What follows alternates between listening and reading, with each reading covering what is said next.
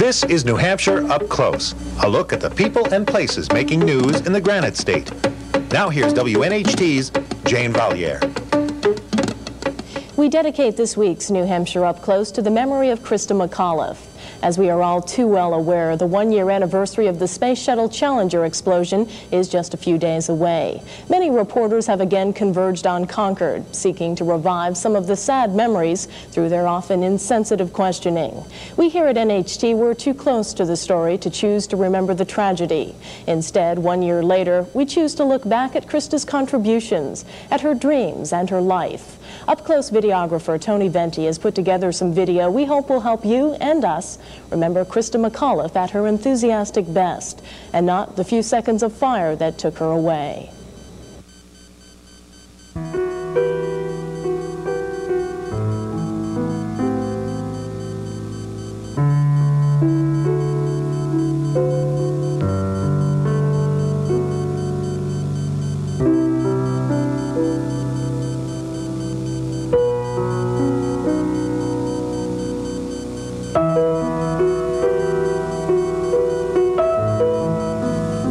Two New Hampshire teachers have been chosen to represent the state in a national competition to be the first teacher in space. Robert Vello of Manchester Central High School was one, and Christa McAuliffe of Concord High was the other. Originally, 79 teachers in the state had applied. I felt that during the interview I was very enthusiastic. I hope it came across that I really love teaching, and I certainly would love to be a representative of New Hampshire for the program. We're very proud of these 10 young men and women. Given that this is such an extraordinary group, it was not easy to decide who gets to fly in the shuttle next January. Our first citizen, private citizen, in space. But I'm confident that when the shuttle lifts off, our winning candidate will soar with it right into the hearts and minds of young people around the country, indeed around the world. Our final decision was based on who best met the criteria we laid out at the beginning: originality and creativity, dedication to the teaching profession, a high degree of community involvement, and an ability to communicate the spaceflight experience. The teacher who will be going into space, Christa McAuliffe. Is that you?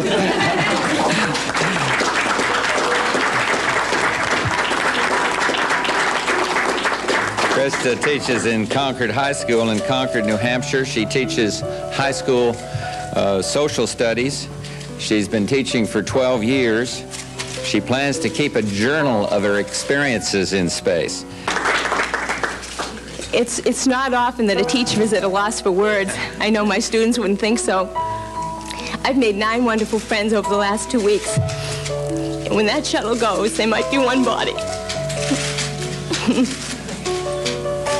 But there's going to be 10 souls that I'm taking with me. Thank you. That's great.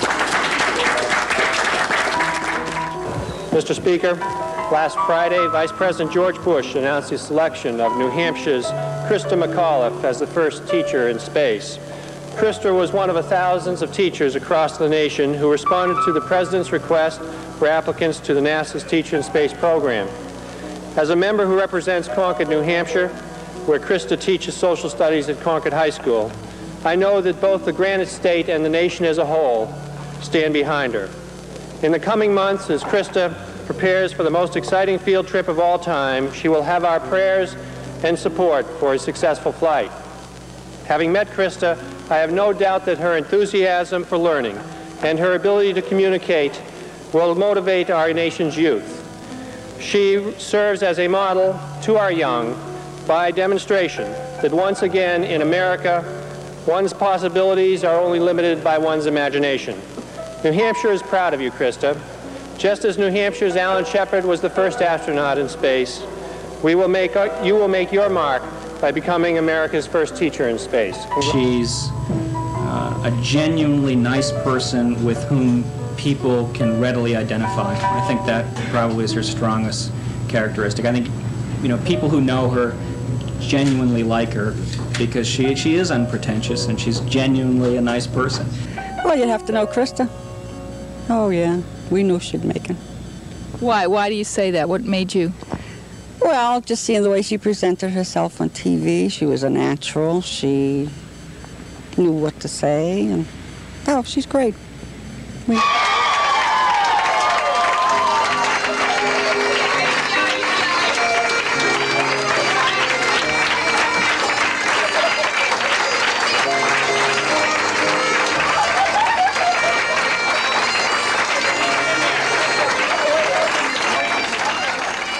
It feels great to be home. I am really delighted because I kept hearing about all of these wonderful things that people were doing while I was down in Washington, while I was down in Houston, and I couldn't share with that.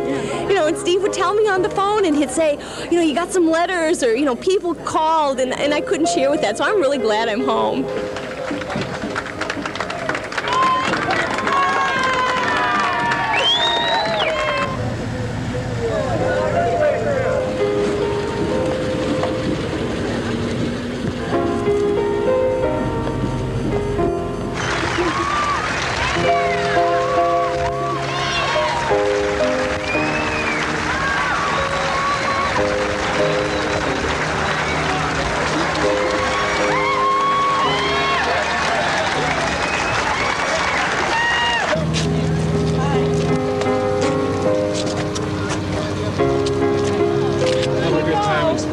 Thanks a lot.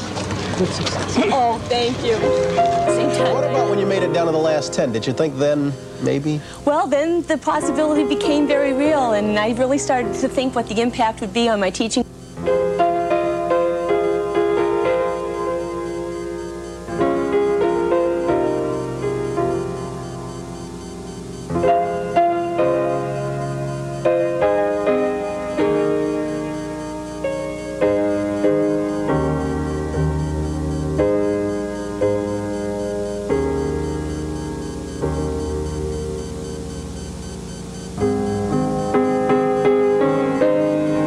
My family, and I'm delighted to be home with them to share some of my experiences.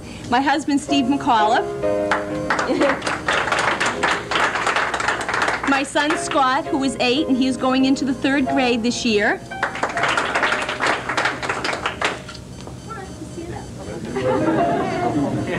And this is Caroline. And Caroline is starting kindergarten in the fall, and she is 5.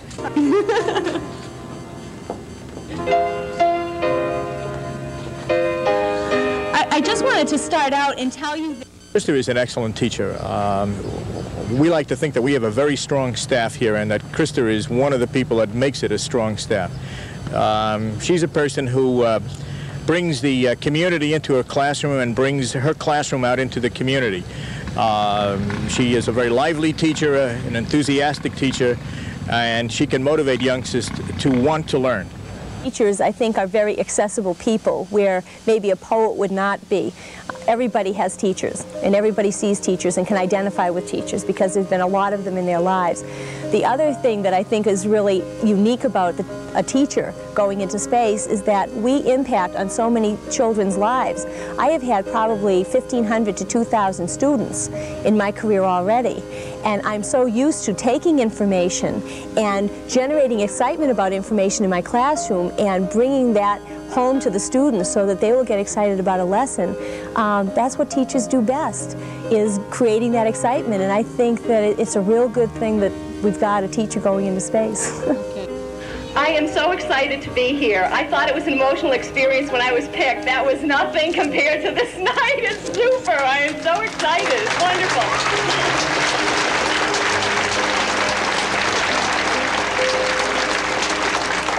I am delighted to be a representative of the teaching profession, but it wouldn't be anything unless the adults out there recognized that education was important and supported their schools, unless the teachers out there truly believed in what they were doing, and unless you kids out there do the best you can and get the best education you can. That's what it's all about.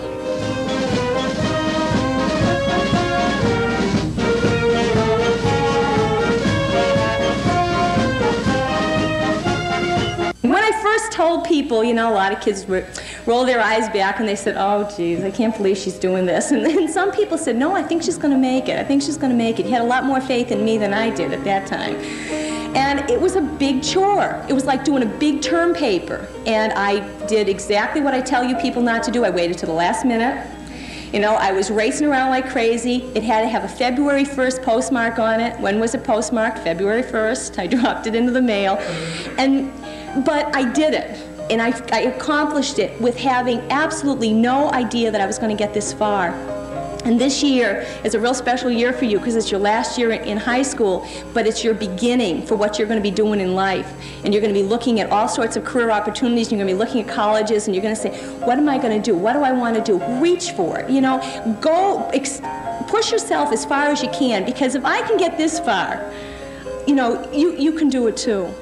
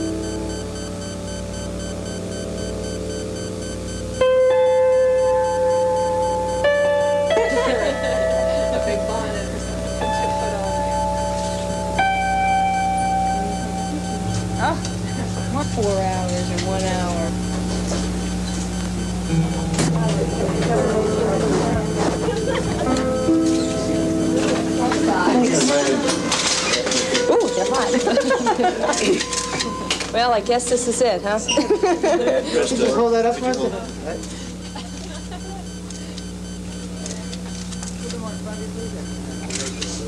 little bit higher up. Each other? How do we look?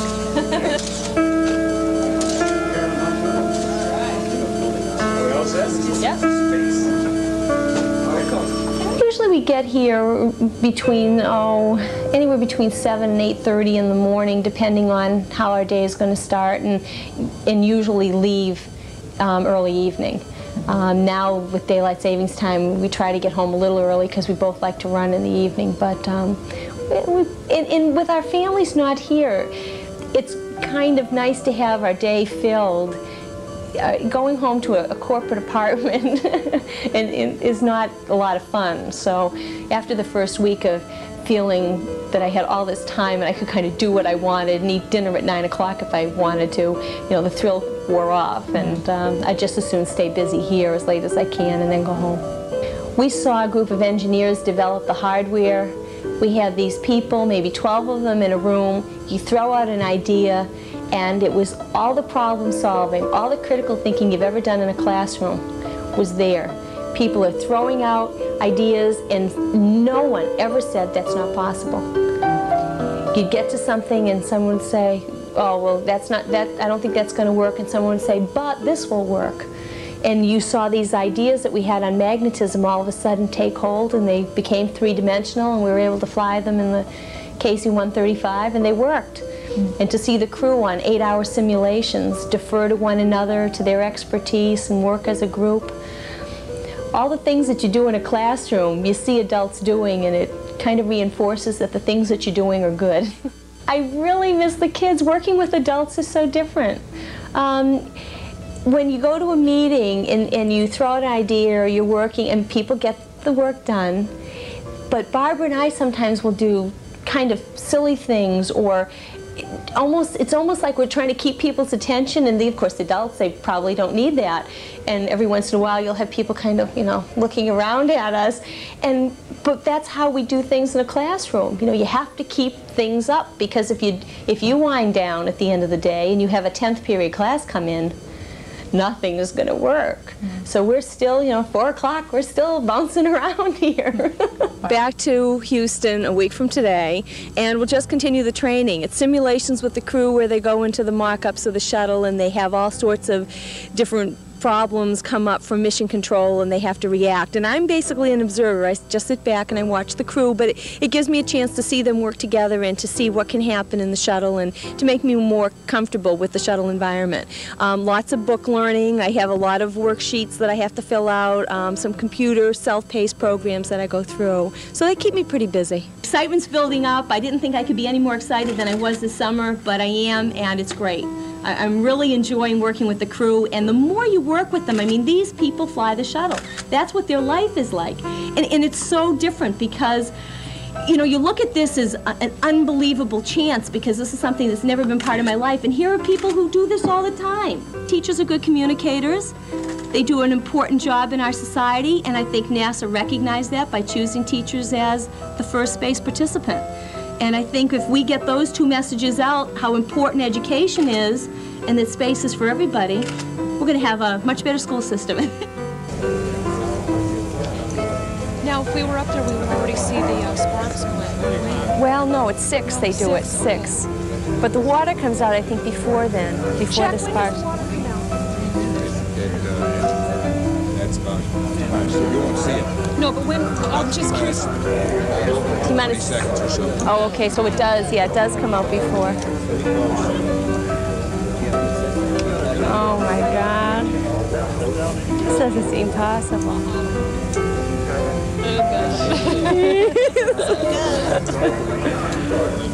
Oh. Did he get the spark?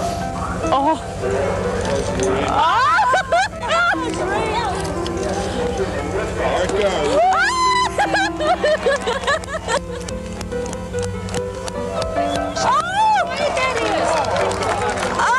It's beautiful. We want to see it for a second. All right, that's it. That's it. Oh my gosh. It's so quiet.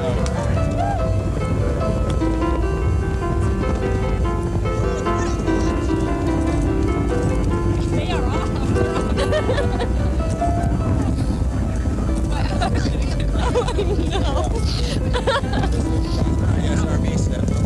Oh, wait, no, what?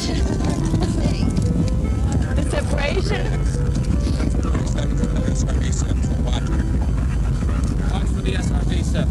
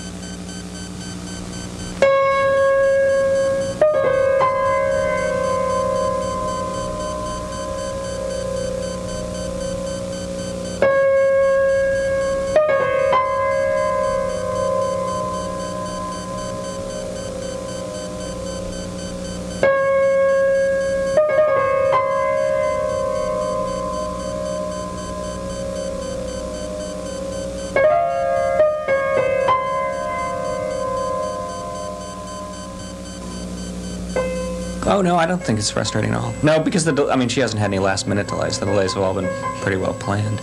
And they're fairly confident they're going off Saturday.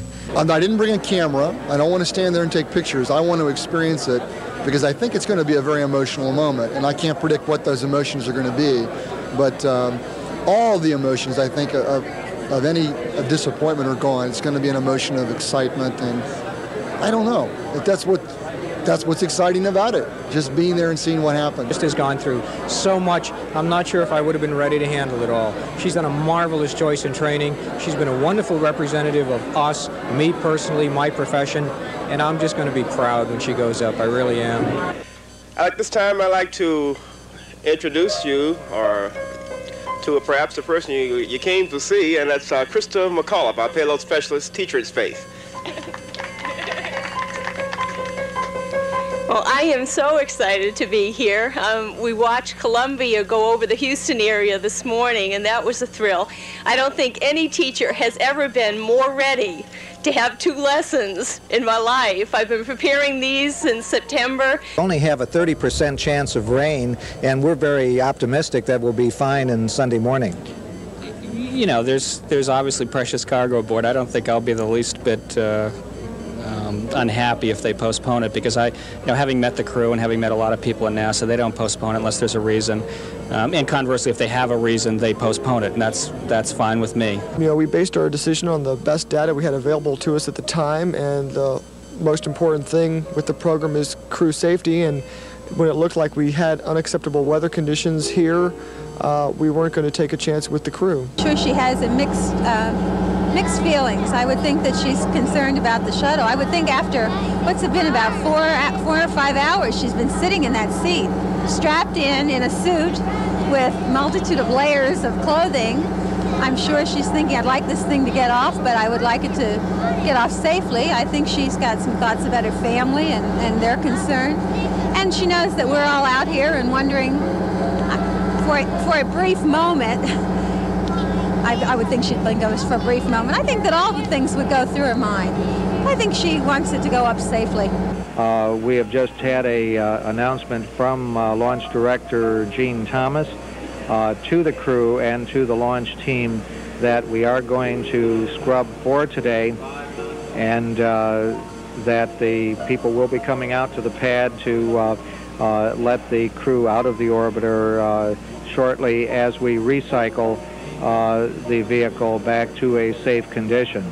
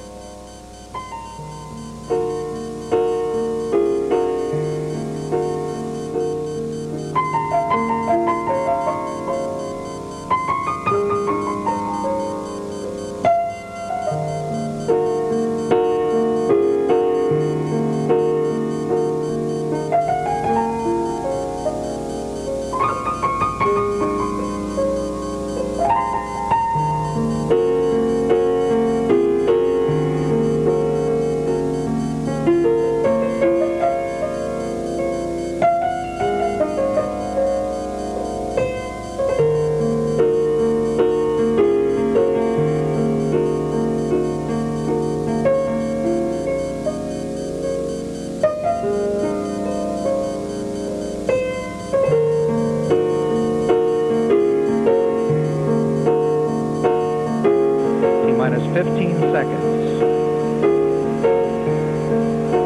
T-minus 10, 9, 8, 7, 6.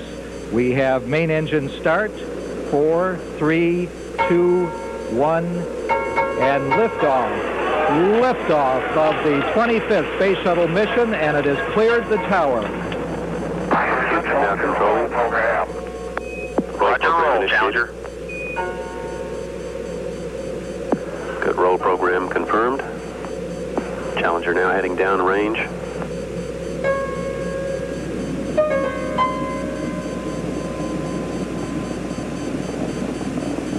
Engines beginning throttling down now at 94%. Normal throttles for most of the flight, 104%. We'll throttle down to 65% shortly. Engines at 65%, 3 engines running normally, 3 good fuel cells, 3 good APUs. Velocity 2,257 feet per second. Altitude 4.3 nautical miles, downrange distance 3 nautical miles.